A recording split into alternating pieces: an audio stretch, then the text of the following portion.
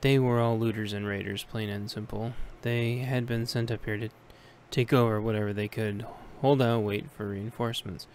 We wanted to send a clear message back. Don't mess with us. Don't look for us. And don't ever come back.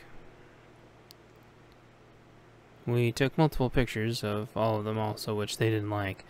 We told them that not only would they be dead, but everyone they came with would die also by association. And we would immediately assume why they were there. So we kicked them out a few miles outside the city and tell their friends that we weren't worth the effort.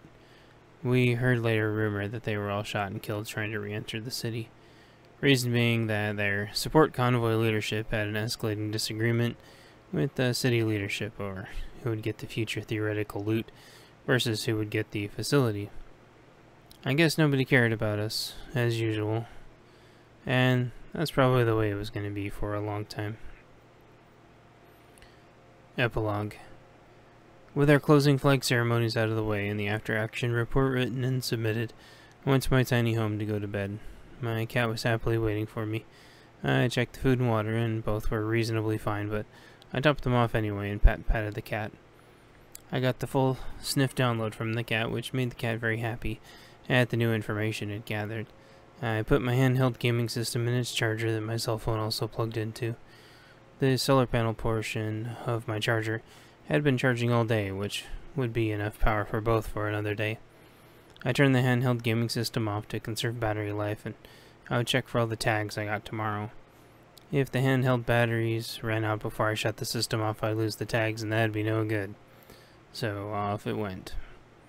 I checked my phone, no messages or emails, of course, because cell phone towers had long since been without power or connectivity to the wider net. I scrolled through all the pictures and got really tired and shut my phone off as I drifted to sleep. I wasn't sure how long I'd slept, but I awoke to a cat scratching at the door that wouldn't stop. I tried to block it out, but something about the futility of claws on steel that won't quit gets you awake in a hurry. Alright, that was the end of Book 3. I will now read an excerpt from Book 4. This is an excerpt from Chapter 4, Anastasia Adrift. An urban and oceanic survival story by Chance Paladin. Chapter 1, Waking Up. Home stronghold 8 months after the collapse. Late summer. I wasn't sure how long I'd been asleep, but I awoke to a cat scratching at the door that wouldn't stop. I tried to block it out, but something about the futility of claws on steel that won't quit and gets you awake. I opened my eyes and remembered that I wasn't in my tiny home on my farm anymore, but a little ways out on the Pacific, in a luxury super yacht that was dead in the ocean.